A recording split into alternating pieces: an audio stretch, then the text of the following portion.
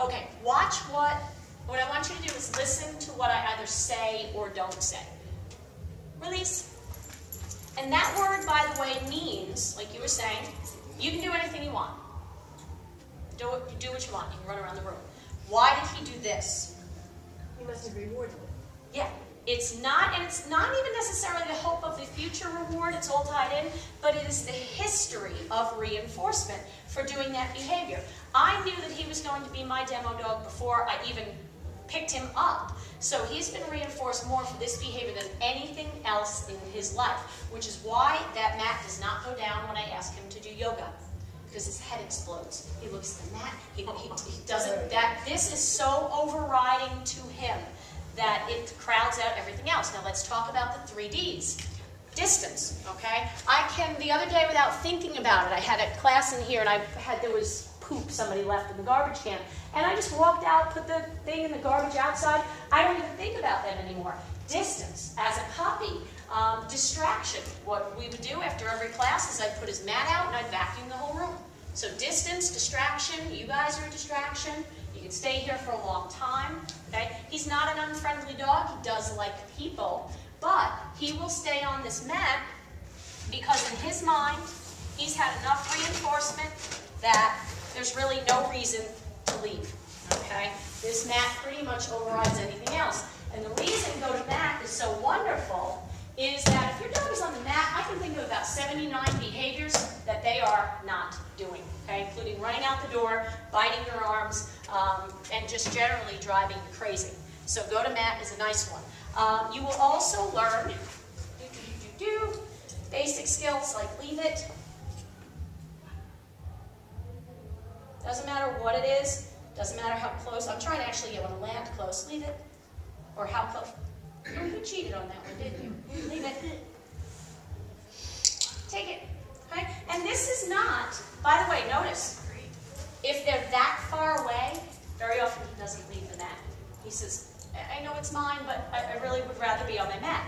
So this behavior, whatever it is that you're teaching, is about the dog doing it, not because I'm going, leave it, leave it, leave it, but because he knows in his brain it's the best possible choice he can make. Go say hi. Are you two okay? So sweet. Okay. He may lick you. He's a little bit of a licker. Watch your bags. I am teaching him to steal wallets. In all honesty, I really want to teach him to do that because it would be just funny as heck. It is very funny. The bark has I will bet $1,000 that when I tell him go say hi, he will bark. It's just like we're ready. And do you want us to buy mats? Say it again. Did you want us to buy mats? Eventually, yeah. Don't run out and get one today. But as you might have heard me say the other class, light and something you don't want carrying around. What kind of shepherd is he? He's a long-haired shepherd, that's all. He's a German shepherd, but it's like a recessive gene with blue eyes. If both parents have it, they pop out kind of fluffy. So what you'll see is that he does the circuit, he goes and he says hi to everybody. He really, really does like children, so he'll tend to stop with children a lot. But at some point he comes back and he says, okay, what are we doing now? What are we doing next? Okay. Now, and a good point about him, shepherds are notorious for fearful aggression with strangers. Okay, there's a lot. I love shepherds, but honestly, they're one of the last breeds I want to see walk into my classroom because most of them come in at 14 weeks of age with problems because they're so poorly bred. I over-socialized him as a puppy. I didn't care if he was sitting. I didn't care if he was laying down. So you notice he's not a dog that comes up and sits politely. He is a little in your face, but that's because I wanted him ridiculously social. Okay. Now, 2 things that I want to show you. Okay, and then that's pretty much it for today. This week it's sit only. Sit down. Sit down. The name game, which I'm going to show you in 2 minutes, and tug.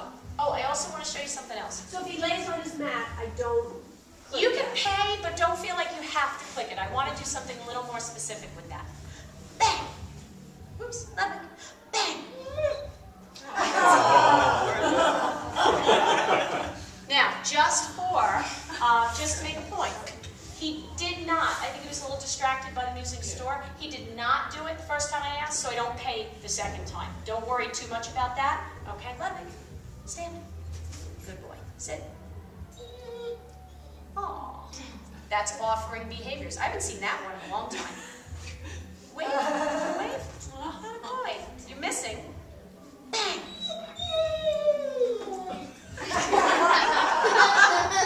Drama. Right? There's one in every family. This is him. Okay. Release. Now, you've seen him do that. Ludwig, here. You've seen him do that, right? He seems to know it on cue. I say it, he does it. It's pretty crisp. Is it 1,000% perfect? No, but I'd bet some money on it. Ludwig, stand. Bang. What happened? How come you do it? By the way, look at the default when he was confused. You didn't reward him for that. You could be right, but that's not the answer in this particular case. In many cases, that would be the right answer. Ludwig, down. Catch it? First time we did it, he was down. He was down. Yeah. And that, by the way, if any of you want to have some fun this weekend, this is how you teach this trick.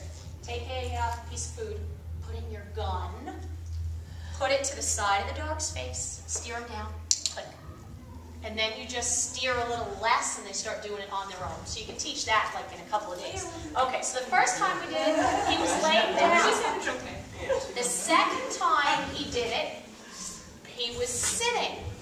The third time, he was standing up. Okay? So that's like kitchen, backyard, park. Okay?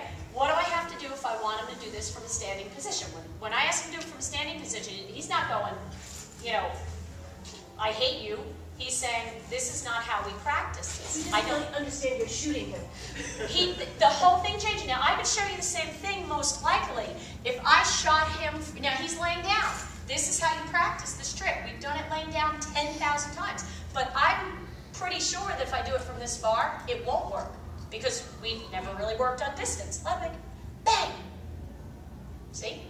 So it's not, I'm not a bad trainer, he's not a lousy dog. But this is, we ask our dogs, we ask way too much of our dogs. The last one is sit. Most dogs think sit is. I sit right in front of you.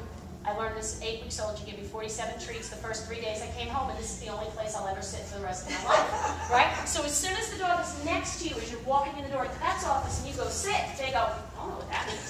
If I can't get in front of you, that's not sit. So context is everything. Okay? If you want to work on this, okay, this is actually somebody in Trick's class who just started, has this behavior already. Their assignment by the end of the course is going to be to get it 30 feet away with a cowboy hat on and a bandana. So you can shoot them from across the room and they drop right there. All right? Now, tug, tug, tug. Did you have a question, Greg? You had something? No, yes. Okay. Are you ready? Get it. All right. Letting stuff go, whether it's a dead bird, although it won't work tomorrow, or it's a frisbee or a toy. We play tug because tug is great for bonding. It's great exercise for you, okay? But why does he hang around? Even if somebody opened that door right now, because I have the frisbee. I have all the good stuff that he wants in life. However, especially because he's so big and strong, we need to be able to get them to let go of something on cue, okay? Ludwig. Okay? On cue, which means you say it, and it happens. You don't say it 47 times. You don't say it with the death threat tone. Ludwig, give. Okay? On cue. Now, we're going to get here, and I want you to have that on cue within a few weeks, the same way we do everything else. I'm going to make this behavior, letting go, happen. How do I make it happen? I hit him on the head until he lets go. Wrestle it out of his mouth until he lets go. I can't. He's stronger than I am by a lot. So how do you make it happen? Dogs have prey drive, which you discovered in a not so wonderful way. So think of this. Get it. Why does he want to pull on this? He's killing the squirrel. This is his inner dog coming out. So if the squirrel's already dead, okay, he will let go because there's no point in trying to kill it anymore. So when you got a good game of tug going, what you do to make the toy die, watch my hands and move them right to the sides of his face. And now I pull the toy in steady and slow, and it dies. I also break, good boy, I also break eye contact because we go from, we go from